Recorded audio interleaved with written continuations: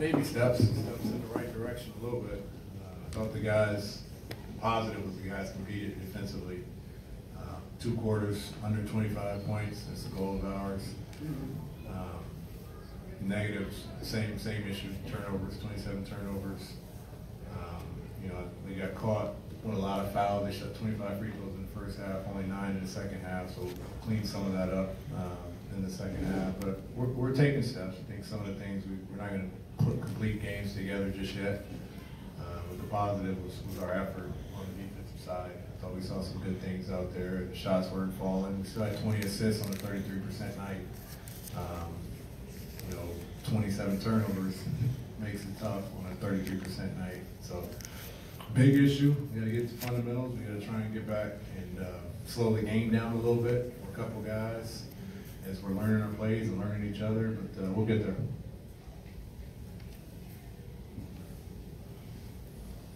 Coach, you have such a young team now. How do you teach the value of handling and controlling the ball and not turning it over to such a young team? It doesn't matter, young or old. It's still patience, timing, execution. We're about 3 or 4 plays tonight where we just didn't know the play.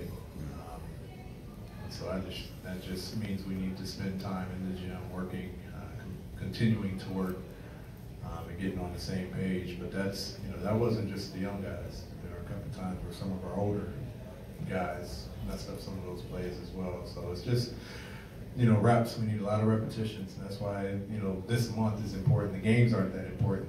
It's the days in between where we're spending time working on our execution. Coach, with the 27 turnovers, you think this is just more of young guys still learning each other? Yeah, we had 7 turnovers where our guys shuffled their feet. Had nothing to do with anyone else. 7 of them were, shuffling the feet on a drive or on the catch or not shot ready. So I had, 7 of them had nothing to do with anyone. We had about 4 or 5 passes deflected that led to turnovers. Had nothing to do with anyone else, not using a ball fake. I mean, these are just fundamental stuff. These are things that, you play lower, you're shot ready, you're catch ready, you use a ball fake to move the defense.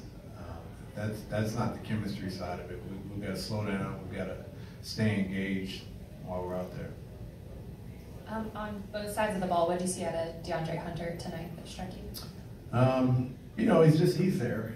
I think, the one thing I didn't know is his ability to put the ball on the floor and get downhill. I mean, this is something we're seeing that's a little bit different than I think we saw at Virginia. You saw him, everybody says he's a 3-and-D guy. I think he's pretty good putting it on the floor and getting all the way to the rim. He gets fouled on the first one, they don't call it, but strong moves to the basket.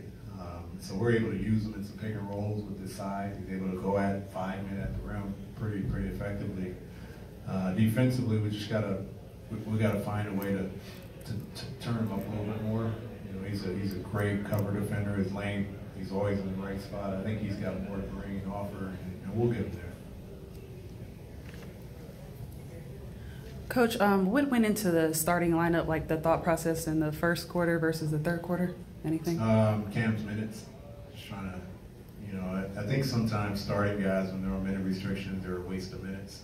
The guys are just getting warmed up and trying to get going. And, we had 5.5 minutes in the second half for Cam, and I thought it'd be better to let the game get going and bring him in the middle and just play him one long stretch.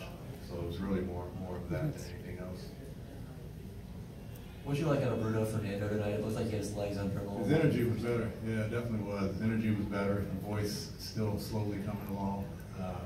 It's hard when you're young, and there's a saying that, it's hard to communicate your defense if you don't know your defense. It's hard to communicate if you don't know what to say. He's still thinking and processing, so that's why the words aren't coming out the way we want them. But I thought his energy was great in his first stretch. He gets a couple offensive rebounds. He's crashing. He gets a tip dump. That's what we need. We need him to be energetic, big, come in, use his voice, command the defense, run the floor, set screens, get behind the defense. And he showed a little bit of that tonight. He hits a 3, which was really big to see. Coach, how hard is it to get things going offensively with how long the Magic are? They're good. I think this team is even better than last year. We struggled against them last year. They add Amino, they add Markelle Fultz, and it's just increased length at every position. And that's tough. And that's, the passes I talked about, we got to use ball fakes because of their lane. And that's just an adjustment to certain teams and certain styles. We talked about it prior to the game. We're going to pull over on John. They're going to present, but we got to use ball fakes. We got to make simple plays. But credit to them. That's what they do.